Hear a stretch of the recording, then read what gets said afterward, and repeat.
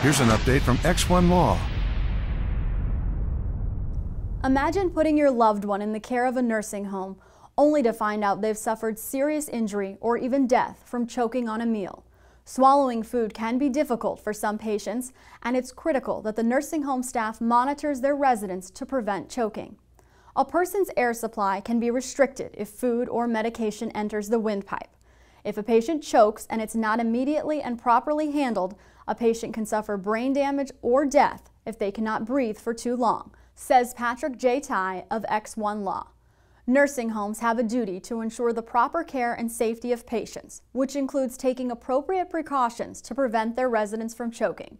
If your loved one has swallowing difficulties, their doctor should diagnose the severity of the issue and prescribe a custom diet and monitoring to prevent choking. The nursing home should be advised of these modifications and provide extra care. Having represented nursing home abuse victims for over 15 years, X1 Law serves the interests of those injured by the negligence of others, no matter when, where, or how the injustice occurred. For more information, visit x1law.com.